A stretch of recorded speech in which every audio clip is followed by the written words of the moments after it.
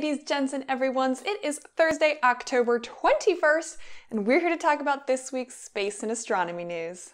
We've talked before about NASA's Lucy mission. Well, this weekend, it successfully was launched into orbit on board a ULA Atlas V rocket. Lucy's ultimate destination is the Trojan asteroids that share the orbit of Jupiter. Now, these are some of the oldest asteroids in the solar system and will give us insight into the evolution and formation of the solar system. Now, Lucy won't reach the Trojan asteroids until 2027, but in the meantime, we'll be getting several planetary gravity assists and we'll be flying by a main belt asteroid.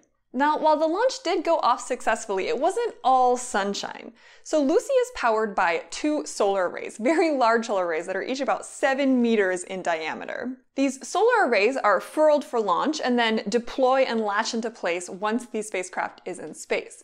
Well, after the launch, the solar arrays did deploy, however, only one of the solar arrays actually latched into place.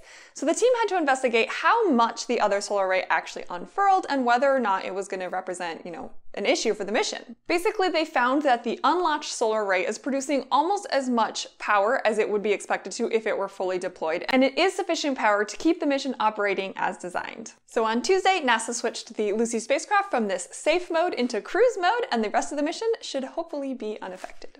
An exciting launch took place over in South Korea earlier today as the country tested its first ever domestically built rocket. The Nuri rocket is a 3-stage rocket designed to deliver 1.5 tons of payload to up to 500 miles above the Earth. Now, the launch portion of the test was successful, but the rocket failed to deliver its dummy payload into orbit. It looks like the last stage of the rocket cut out about 40 to 50 seconds early, which meant that the payload didn't get enough velocity to achieve its target orbit. The root cause is TBD, but I'm sure they'll be trying to figure that out very quickly.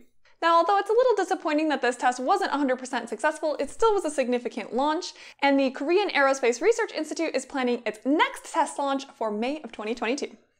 NASA announced this week that the Crew-3 mission is targeted for a Halloween launch. Spooky. A very early Halloween launch, as it's like 2 a.m. Eastern time. The backup launch window is November 3rd at about 1 a.m. This is a bit pushed back from earlier dates of October 23rd and 30th, just to allow more time for spacecraft processing.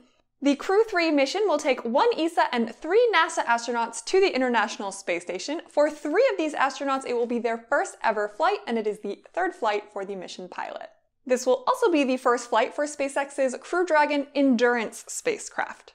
After a short handover on board the ISS, the Crew-2 mission members will be returning to Earth sometime in early November. The Crew-3 mission will stay on board with 3 other astronauts to continue Expedition 66. NASA and Boeing held a press conference on Tuesday to discuss the status of the beleaguered OFT-2 mission of its Starliner spacecraft. As you recall, because we've discussed it a lot, in the hours leading up to the planned launch, over half of the valves responsible for controlling the flow of oxidizer within the spacecraft were stuck and would not cycle between open and closed positions. 2 of these 13 stuck valves have now been completely removed from the spacecraft and sent to the Marshall Space Flight Center for analysis. And the likely root cause of these stuck valves has been identified as corrosion due to humidity. When the oxidizer, dinitrogen tetroxide, interacts with water that got into the system, it creates nitric acid, which then can corrode the valves. Of course, it's no surprise that a launch pad in Florida in summer is going to have high humidity, and in fact, the spacecraft was designed to withstand these conditions, so this means something went wrong. Boeing is still working on getting this all fixed, and the target launch windows are now the first half of 2022.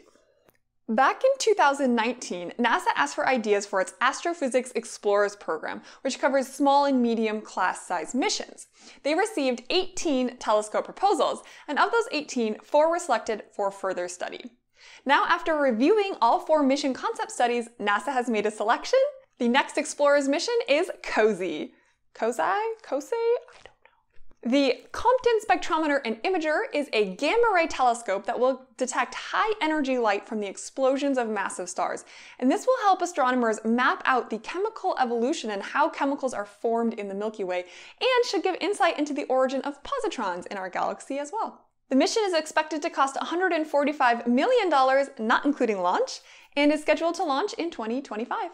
The International Space Station has been going strong for 21 years, and the US is committed to operations through 2030, but the ISS is well past its expected lifetime and is not going to last forever. Now, some countries like China are developing their own government space stations, but the US thinks the future of space stations is commercial. One company, Axiom Space, has already received NASA funding to help build the first ever private commercial space station, which is expected to begin launching in 2024.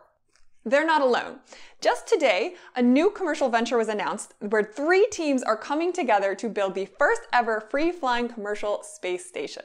NanoRacks, Voyager Space, and Lockheed Martin are coming together to create what they're calling Starlab. Starlab will be able to host 4 astronauts on board and will be used for science, research, and manufacturing for global customers, including governments, as well as tourism and other commercial and business activities. And the expected launch date is 2027. Starlab, as well as Axiom Space and another company called Sierra Space, are all looking to take advantage of a new NASA project called Commercial Low Earth Orbit Destination Project.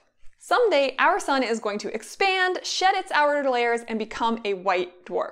Now, this process is very disruptive to planetary systems, and we've seen observational evidence of this planetary debris in white dwarf systems. However, astronomers thought that it should be possible for planets far from a star to survive this destructive phase of stellar evolution, but such a planet had never been detected. Until now.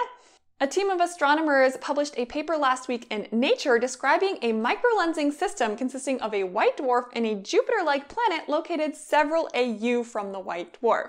This is the first direct evidence that planets can survive this destructive phases of stellar evolution, and it's a glimpse into what the future for Jupiter and Saturn in our own system could look like.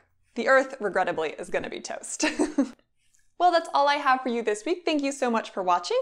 And if you enjoy my content, I would really appreciate it if you like, subscribe, and share with all your space-minded friends. Thanks again, and I'll see you again next week.